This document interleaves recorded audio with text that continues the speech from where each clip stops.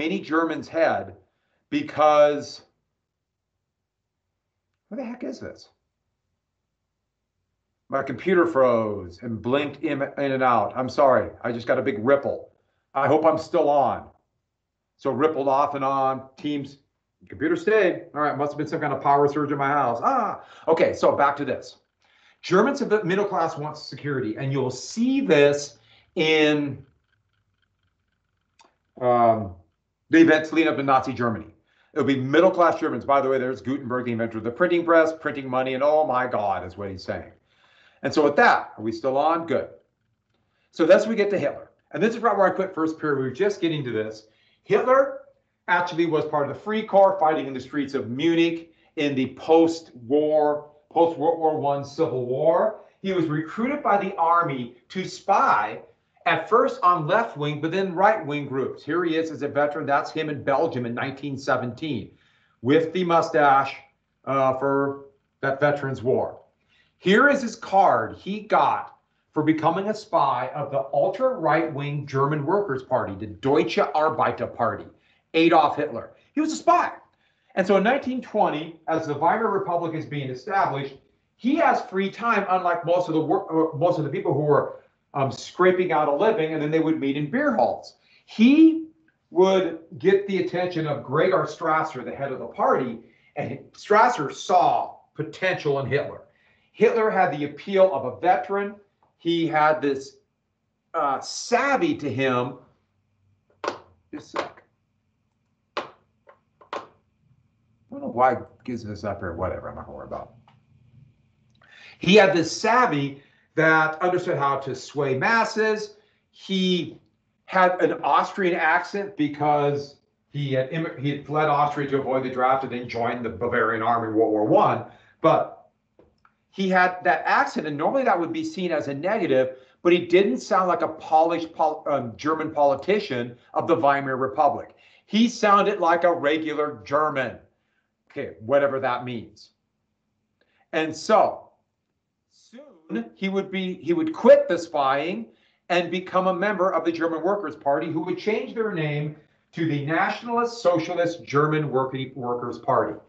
And national for nationalism, socialism because the Socialist Party was the most popular, the biggest party, even though it wasn't near a majority, but the biggest party in Germany. And they want to take advantage of that. And also their vision of socialism was, remember the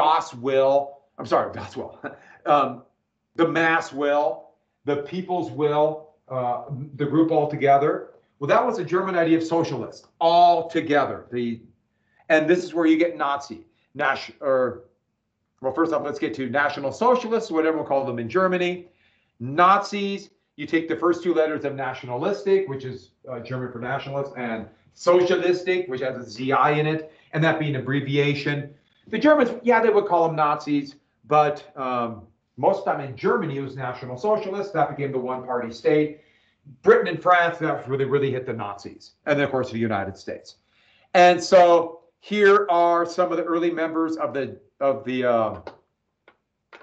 there's the Free Corps right there. And then these are German Workers' Party. And notice they have the swastika to take advantage of the veterans from the Free Corps. And I love some of them with traditional Bavarian outfits.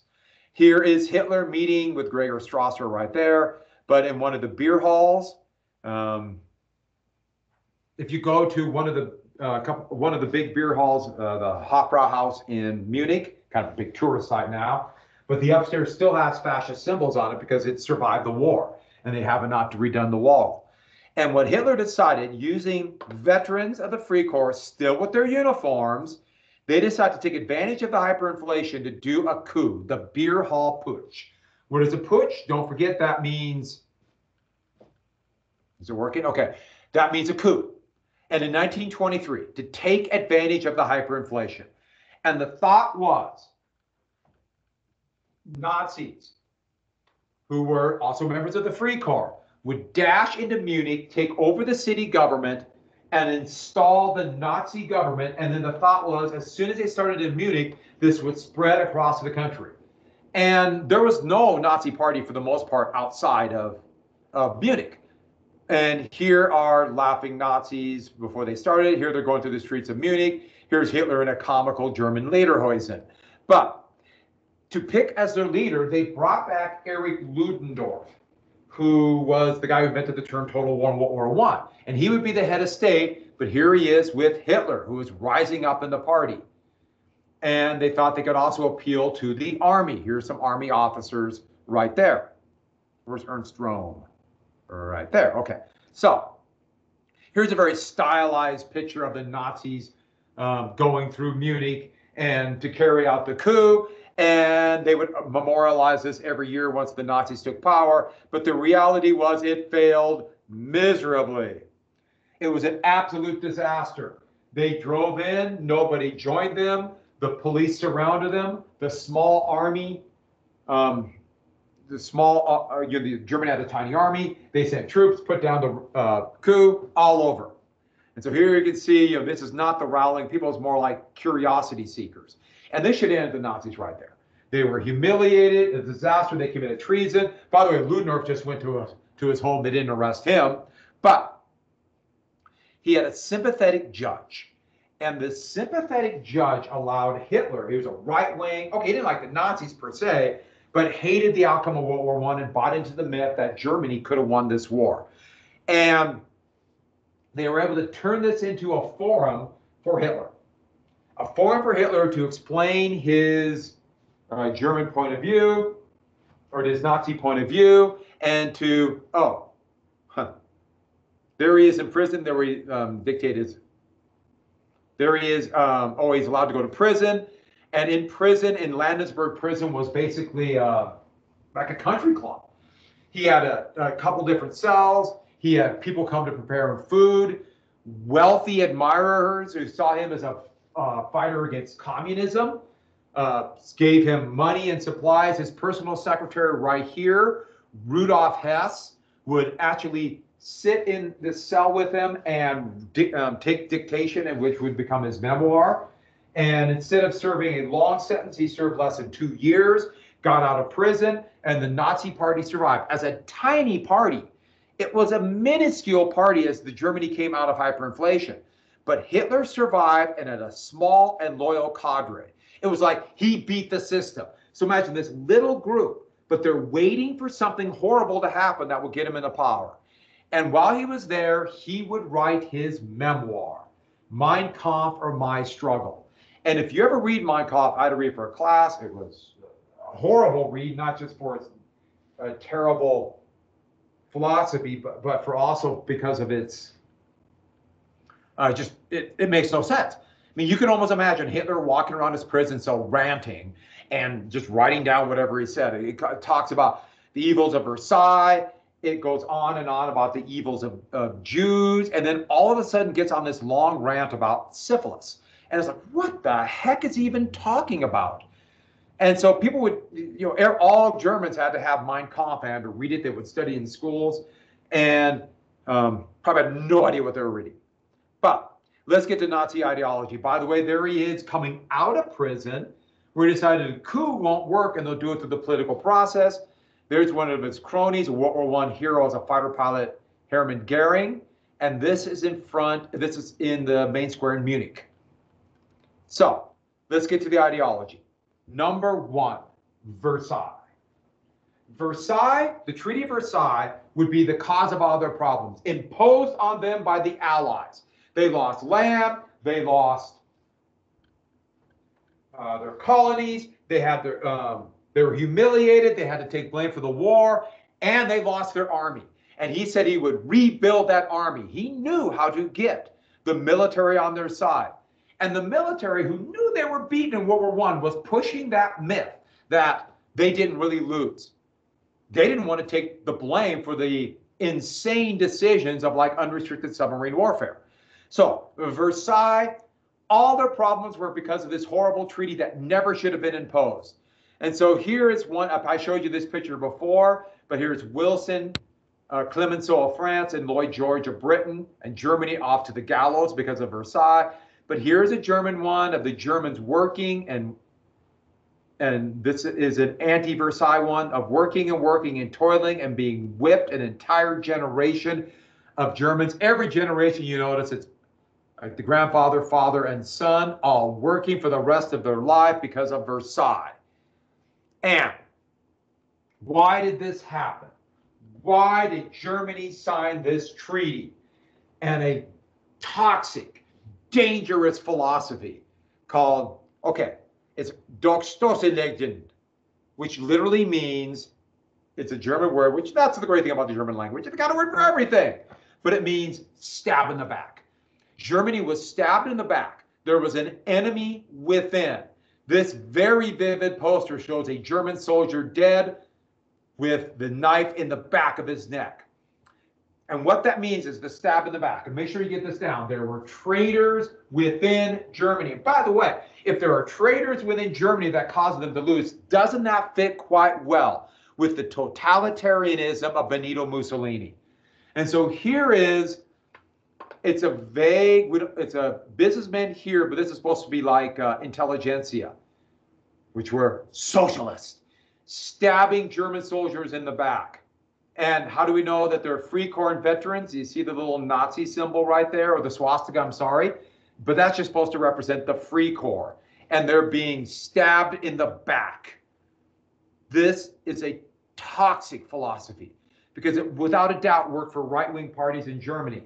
But this would lead to a time where if the right-wing parties say there are traitors within, our enemies are traitors, and when that party takes power, what do you do with traitors? And you'll see the exact same thing with this happen in the United States with the stab in the back after the Vietnam War. The U.S. should not have lost that war, which is patently, or the U.S. should not have lost that war because of enemies within the country, which if anybody who knows anything about the Vietnam War knows it's patently ridiculous. But what a toxic fuel. If people think about the reason why the politics is so toxic, it just builds and brews, and it's been brewing for 40 years in the U.S. And here's another example of this. This is a socialist. Remember the enemy of the fascists. Here's another one. Okay, I'm not even sure what he's holding, but hitting the German in the back. Remember that myth. They marched home in good order, so the German army never really lost. Number two, and I don't know why this remains. Let me get rid of this something. I can't get rid of this. I have no idea what I did. So, scapegoat. You find your enemy and demonize him. Why did we lose? Let's find the enemies, which, by the way, fits in, remember the elements of fascism. So, number one, who's the number one enemy? Without a doubt, the communists. And that includes the socialists. They were opposed to the war. They even tried to rebel after the war. The moderate socialists of the Social Democratic Party took over the government and signed the Treaty of Versailles in 1919. They are the cause of the war. So, communists who said this, or socialists in Germany and communists who said this war is horrible, we shouldn't do it, they're the cause of the war, why we lost. But also liberals. So liberals who are not socialists, remember we talked about liberal thought with fascism. Those are the ones who believed in individual rights. Those are the people who wanted democracy and constitutional law. They made us weak and allowed for insidious forces to take over the government. Next, businessmen, business interests who got rich off the war, and when the money flowed to peace, they stabbed the German army in the back, especially finance, especially bankers. Why bankers? Could there be a myth about what kind of people were bankers? Next, Slavs. These are the Eastern Europeans. We talked about this before World War I. So Poles,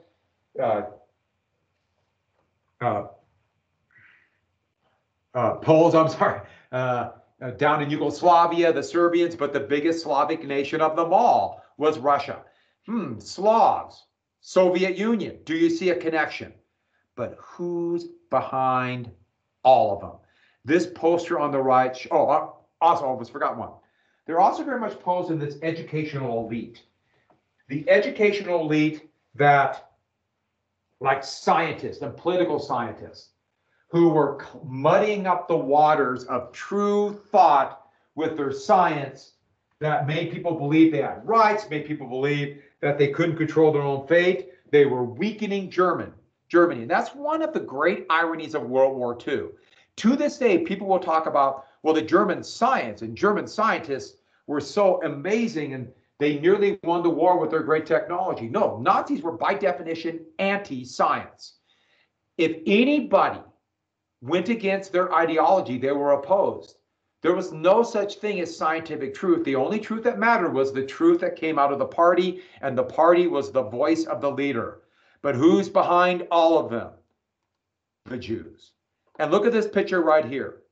Do we want to be a good German, or do you notice the hammer and sickle? But this is a horrible caricature of a Jew. And you're going to find all of these posters here. Jews were the businessmen. As you see this, the bankers behind Britain, United States, and the Soviet Union, the main allies of World War I. But the biggest Jewish population in the world were in Poland and the Soviet Union. Slavs. Many of the leading Jews were also leaders of the Socialist Party. Rosa Luxemburg, the most famous of the socialists who would be executed by the free car in 1919 in Berlin, she was Jewish. Many of the leaders of the Bolshevik Revolution were Jewish. And so many of the intellectuals and the scientists were Jewish. One of the reasons why Albert Einstein got out of Germany, one of the few Jews they let out and let go into the United States, because he was Einstein, fled because of the anti-Jewish hostility. In fact, one of the great ironic twists of fate, so many Jewish scientists fled and then eventually got to the United States that they would help build the atomic bomb. It was not ready to drop on Germany, but Japan was still holding out when the bomb was ready. So that leads to the next. But don't forget, so that means Jews were behind everything. I should add, Germany had a very small Jewish population. Germany had a really small Jewish population. And so it's easy to scapegoat a tiny population. And so much of German policy is going to be to force Jews to leave. Next, we mentioned the superior race with this idea of an Übermenschen or a master race. And this, I've mentioned this before, that fake German mythology before World War I to unify the new German Empire, that the Germans are this special race called Aryans. The Nazis grabbed hold of this and they said, see, we didn't come up with this philosophy. We're just doing what Germans believed. And so this classic blonde-haired, blue-eyed German, a lot of very stylistic, you notice these are anonymous but stylized Germans, the new people for 1938. And here is Hitler Youth raising money, but that Aryan idea. And they even had Nazi scientists, remember all scientists meant that they did the Nazi philosophy, try to find the perfect German, the Aryan face, because there could be a situation where someone's a true-blooded, 100% Aryan, which remember I told you this before, completely made up garbage, but it sounds like science. They might be a full-blooded Aryan, but they have dark hair. Let me think of someone with dark hair. I can't think of anybody. I don't know about Hitler. And so they measured the face and the cheek, and this might surprise you, but the perfect Aryan face looked exactly like Hitler. Amazing. But they came up with this master philosophy, and therefore, that's why they're scapegoats. That's why we have all these enemies, because everybody is jealous of German superiority, and they're trying to undermine and destroy and weaken them. And so Jews are going to be portrayed as dirty, horrible, subhuman beasts, and brilliant masterminds bent on world domination and destroying the powerful Aryans. You should see the contradiction right there. But you know what? That doesn't matter. The contradiction, fine, whatever. And they would really buy into a philosophy that began in the United States, and I've mentioned this once before, eugenics, with the idea that humans could be bred for purity, and you do not want impure blood coming in. And so that means people who are not Aryans. And yes, there would be a racial element of people from Asia or Africa or that kind of thing. But to the German point of view, that's a long ways away. We're going to focus on the Slavs. Now, there's no difference. It's just ethnic groups. But Germany had them as dirty people. And look what happens, pure German breeding, pure German Aryans. But you get one of these lesser people, and look at the faces and how they draw. And yes, this came from the United States. Hitler greatly admired American racial policies I mentioned before. That whole Jim Crow thing he thought was a pretty good idea. He loved Henry Ford, who was known for intense anti-Semitism. And this would appeal to other places. Here is a recruiting poster for the German SS or Staatsstufe, which would become part of the military, poorly led but fanatical soldiers for especially the last 3 years of the war, but recruiting in the Netherlands with a huge population of people who kind of fit that Aryan idea. But here's also in Norway. And so when the Reichstag fell in 1945, early May 45, SS units were holding out against the Soviets. And most of the SS units were Norwegian. I know that sounds weird, but they're Norwegian because they fought to the death because they knew they could never go home. And so once again, we get to, I'm sorry, that's a little bit cut off, but the leader principle, their Führer. The leader can do no wrong. You notice how this fits in, but not completely fascism. And so here's him, and this is right after he got out of prison. It's actually 27, giving a speech, ranting and raving. By the way, you'll notice more and more he started wearing a suit because that's when he realized we have to go through political means. But any chance he get, he would don the brown shirt for the private guards or the kind of the private army. He didn't have a lot of control of them, called the brown shirts. And that whole cult of the leader who could never be wrong. And that's one of the great things Hitler would do. Hitler, by using his speeches, would lie all the time. Lie, make up stuff, contradict himself. But once you convince people they could be never wrong, if the leader lies or someone thinks, wait a minute, the leader said something totally different the other day, either the leader is wrong or you're wrong. The leader can't be wrong, so that means you're wrong. And that means you never really know what's true. The thing that authoritarians do, their great skill, is to keep people with this sense that we never know what's quite true, we never know what's quite right, so the leader must know best. So you never know the truth. I thought I clicked it. I didn't click it. By definition, authoritarians are always dishonest. And it's a tactic. It's not like Hitler thought about this and went through, this years of study or research. He had just had that gift to know how to sway people. Once he brought them under the sway, he knew that skill would be used. And so there's going to be pictures and posters of everywhere of Hitler. Ein Volk, ein Reich, ein Führer would be the slogan everywhere. And this poster really shows it. Look at the mass behind them. No faces, no nothing. The only person that matters, Hitler. Uh-oh. Are you still there? Yay, okay. And here's another one. The faceless masses behind them voting yes for Hitler, and the only person we see, the only person that matters is Hitler, and that leads to Das Volk. The mass, we talked about this before, the mass operating together. Alone we are weak, but together under the leader, under the party, we have power. And that's why Hitler and the Nazi Germany wanted to make sure every single person got a radio. Big deal, they got a radio, and this was not just to boost German industry, but it was also so everyone could hear the propaganda. And they looked into this brand new technology called television.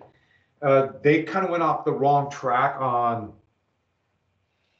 TV, and a little bit different than what's going to be developed in the United States, which would actually be a much better television in the 1940s. It's invented in Idaho, of all places.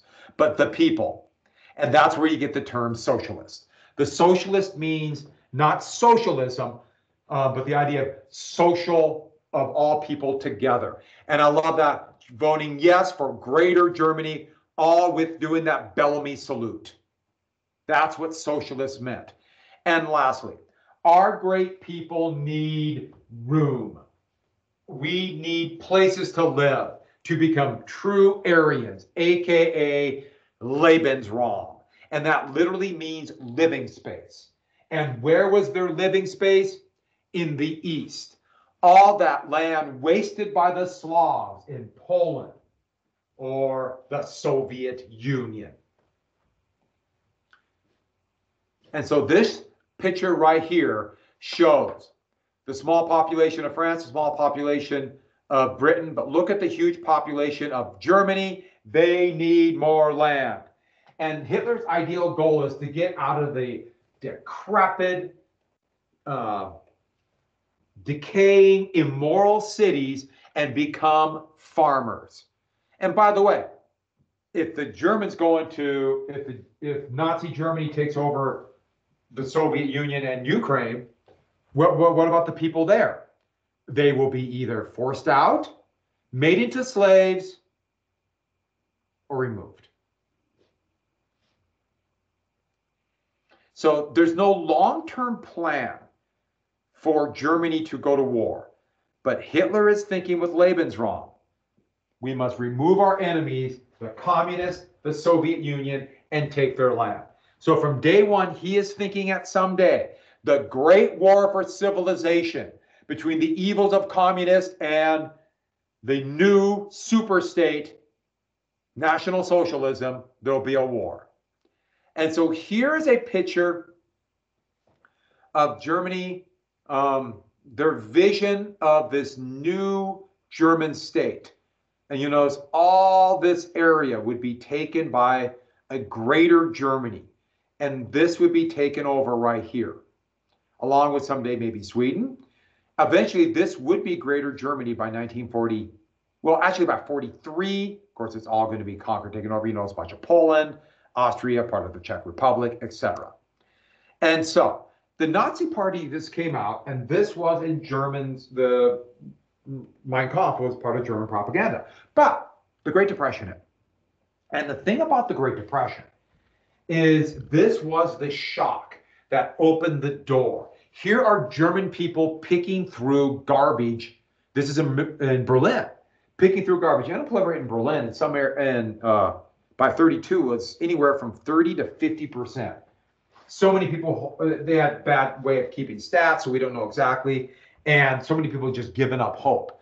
And what this meant is parties on the fringe who said, this system that we have developed, the kind of regulated monopolistic capitalism of the Weimar Republic, is not working. And who has an answer? Well, this meant the growth of the socialists and the growth of the Nazis. The socialists, and here are the Nazis. And here is a German Nazi poster, and he's pulling the snake of unemployment down. We will get unemployment down. And here, the National Socialist German Workers' Party. We will get people back to work. And so here is an example of two parties that all of a sudden grew because of the Depression. And the German government in 31, 32, remember we mentioned this before, Hoover did the same thing in the United States in 32, austerity. They cut government spending. That slashed demand, and the worst year of the Depression, it was in the US too, 1932.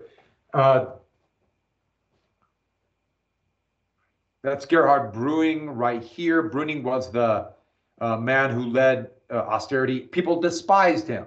And so what do we have then? We have this middle moderate group of basic kind of pro-business Germans who were fearful of government spending because of inflation. They did austerity. And then you have the Nazis and the socialists and the communists on the other side demanding change. And in 32, by then, the Nazis had become the biggest party, but nowhere near the majority because nobody would join them. Remember, this is not a winner-take-all system.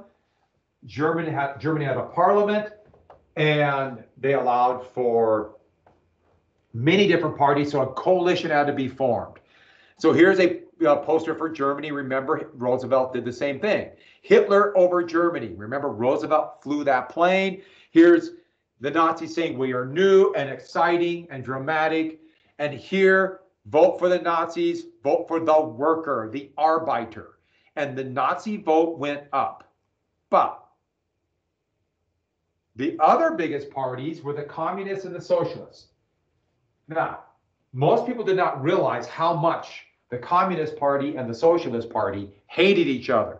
Here are the socialists, here are the communists. They despised each other. The communists thought the socialists were not really socialist. They were capitalists in disguise. They didn't really believe in workers' rights. They were just, in fact, to the communist point of view, the socialists were a lot different to the way the communists felt about FDR in the United States. The socialists thought the communists were stooges of Stalin. But together, if they were unified, would form also a big party. And here's an actual ballot from the election in November of 1932. And look at all the parties, and this person voted communist. But here's the National Socialist German Workers' Party. Here's the SDP, the Socialist Party, the Communist Party. That's a great picture of the ballot. And in 1932, the only thing you need to know is basically this. In 32, the biggest party, but not a majority, were the Nazis. But in November 32, and this is what we got to get down, get this down. The Nazis lost seats, and the socialists and the communists gained seats. In fact, the socialists and communists together made 40% of the vote, but they hated each other. But what if they unify? What if they're able to unify, get a few more people, and get up to 50%? So the Nazis lost power in the Reichstag. The socialists and the communists gained power. What came out of this? The fear of communism, especially amongst the business leaders, but more importantly, the middle class of Germany, who was barely surviving. It's relatively small, but they were surviving the Depression, but the legacy of hyperinflation also hung in their mind. And they were fearful of the communists, fearful of the instability, fearful of Stalin, which good reason to be fearful of Stalin, even though Stalin had no real power. Communists didn't particularly like Stalin either. And that is why in January 1933, these people, the right-wing parties, the moderate parties, fearful of communism, made Hitler the chancellor. What chancellor is the equivalent of the prime minister in Britain. They represent either the largest party or the largest coalition of parties. He had to have members of other parties in his government, but he became the chancellor. Oh, here he is. I did not mean to hit that. Sorry. Here he is taking the office from the head of state, which in Germany it's called the president. There's no monarch anymore. And that was Paul von Hindenburg. Remember Hindenburg from World War I. Hindenburg hated him. He called him a Bohemian corporal, but he was stuck with him. By the way, you know, Hitler played the role of a politician. So conservatives in the German government thought they could control Hitler. They thought he was a buffoon and a moron. Now, Hitler was not brilliant, but he was no buffoon. He was determined to any chance to grab power, he would take it. But they thought he's better than the communists. And so here he is, Germany and conservatives with the ball and chain on Hitler so he doesn't get out of control. And the same deal is, all right, here's Hitler put into power. The German government's out of control. We can control him, but he's better than the communists. And who knows what would have happened? Hitler was going to push and take power any way he could. Not that he had a master plan, but he was so audacious that it shocked people. Here is a torchlight procession of Nazis going through the Brandenburg Gate to the Unter den Linden. I showed you this picture before with unicycles. Now it's a torchlight procession, and they open up the shutter speed, open up the shutter so it had a very slow exposure, and that's why it gives the torches looks like a line going through. A pretty amazing shot. And then a month after Hitler took power, the Reichstag caught fire. The German parliamentary building caught fire. And in the basement of it, they found a babbling, half-naked Dutch from the Netherlands, Dutch communist by the name of Marinus van der Lubbe. Van der Lubbe. And he had rags and gasoline. And clearly he was part of starting the fire. There's the Reichstag burning. And there's von der Lubbe under trial. Now, maybe there's a lot of evidence that he probably did it, but this seemed to confirm all of what the Nazis said. Communists were enemies. Communists were coming to get us. Communists were under the influence of other countries. That's why a Dutch communist, and to their point of view, as a Dutch communist, you know Stalin and the Soviet Union was behind this. This confirmed everything Hitler said, and they were able to declare under the German Constitution a state of emergency where the chancellor essentially had the power of being a dictator. Not working. And then a few months later, I almost forgot something. And what's the first thing they did? They banned the Communist Party. They banned the socialists. They arrested members of the labor union. And with opponents gone, the Reichstag meeting in the Berlin Opera House, which they would meet in till the end of the war, they would pass the Enabling Act. And what you need to know about the Enabling Act is this, and this is the Enabling Act, I can't say it, Enabling Act signed by Hitler. Hitler would take the power of a dictator. Oops, back. And that's how Hitler took power. A loophole in the Weimar Constitution and the Enabling Act, Hitler would take power. Now, to this day, we're not sure if von der Lubbe burnt down the Reichstag. It seems like a far too big of a job for one person. Was this the Nazis who burnt it down themselves or actually helped communists do it as agent provocateurs and burnt it down? We don't know. People will say over and over again that the Nazis started the fire and burnt it down. Maybe they did. We're not 100% sure. I lean towards, yeah, they probably had something to do with it, but there's never been 100% evidence. And so we don't know. But that's not as important as this.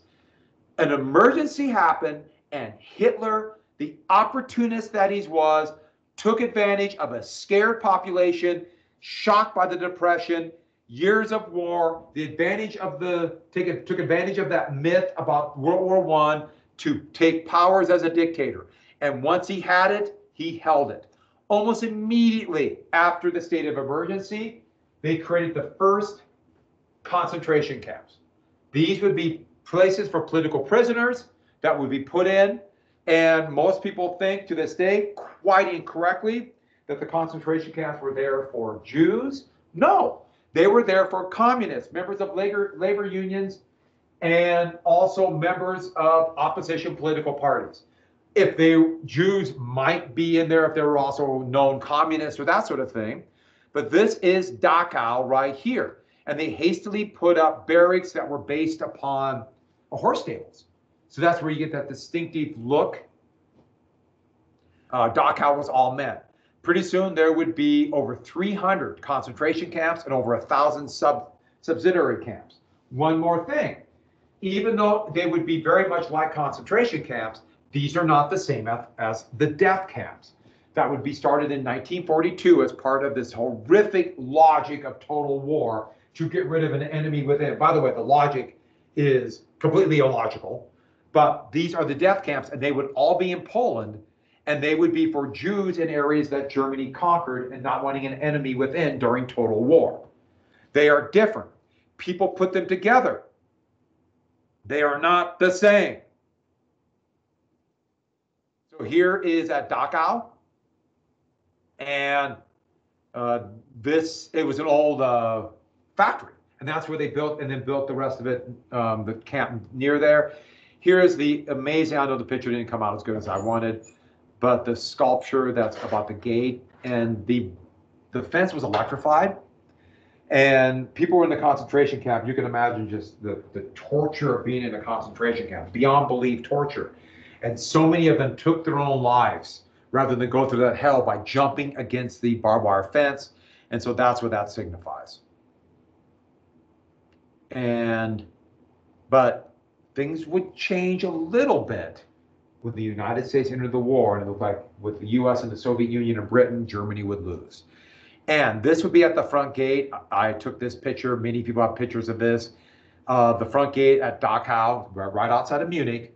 And it says, Arbeit macht frei, Arbeit macht frei, which means work will make you free. A dirty, awful joke. They would put the same thing in the death camps, every concentration camp. And Germany had another election. And this election, it's also called a plebiscite. But with all the parties removed by 1934, now there's only one thing to vote for: the National Socialistic German Workers' Party. And there's Hitler, and these are all Rudolf Hess, Hermann Goering, Goebbels, Ernst Röhm. Papen was an opportunist member of another party, but one party. And guess what? They got over 90% of the vote. I wonder how brave it had to be for those who did not vote for Nazi Germany. And then a little bit later on, they didn't even have the fake party anymore. It was just, are you for Hitler or not? Yeah and no. And I love how they put yeah with a big circle, 9. Are you sure you want to do that? By 38. So we have a little bit left. We'll finish tomorrow. Yeah, this is a pretty amazing time. A lot of myths about this and a lot of mistakes that people made. I should add, I'll just tell you real fast, Hitler's, the Nazi private army would be called the Assault Division. Originally, they were called the Sports Battalion, but that didn't sound mean enough. And these are the ones who would battle and beat up Jews or communists on the street. They wore brown shirts because they had a bunch of cheap uniforms from that were going to be for German colonial forces in Africa. That's why they wore brown. The Assault Division, or simply the SR, the SA. And here they are, a very crude watercolor, but a good, effective one, beating up the Jewish owner of a store and putting up signs, a basic way to intimidate Jews and make them leave Germany. Okay, so do those questions. We'll finish anything tomorrow. Remember what I told you. Anybody who finishes the 1980s on, so I believe it's the last page or page and a half of that review packet, use the review book. If you have that done by next Thursday, I will give you extra credit. Just show me, yes, extra credit by next Thursday. Have a great day. I'll see you tomorrow. Bye. Thank you.